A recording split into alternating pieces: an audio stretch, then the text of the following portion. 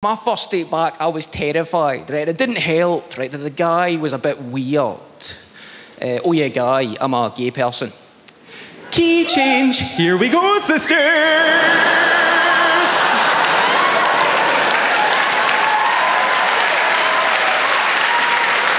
That's right, I'm a sodomite. Nothing more scary than a Glaswegian gay man. I'm gonna bum you.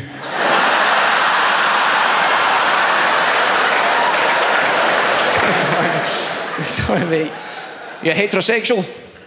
Yeah, I'll nod to the head there. Yes, I love the vulva. Don't know how to change my voice for that. Yes, I love the vulva. Larry Dean, BBC News, I'm very gay. Yeah, this is my favourite bit of any gig, man. I love this bit. It's so much fun because I'm just looking at all the straight men in the room looking at me going, hold on, he's gay? He doesn't look gay.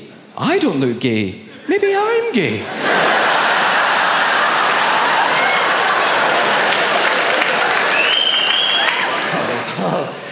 Actually, to be honest, I don't even like the word gay. I'm not a fan of the word gay, because the word gay gets used quite derogatory sometimes. That people are like, oh, that's gay, I don't like that, that's gay. In Scotland, we don't even need to use that word. In Scotland, we can describe somebody as a homosexual by using any noun in the English language. Like, what? Is he a blueberry, eh? Oh, see that guy? I've heard he's a lava lamp.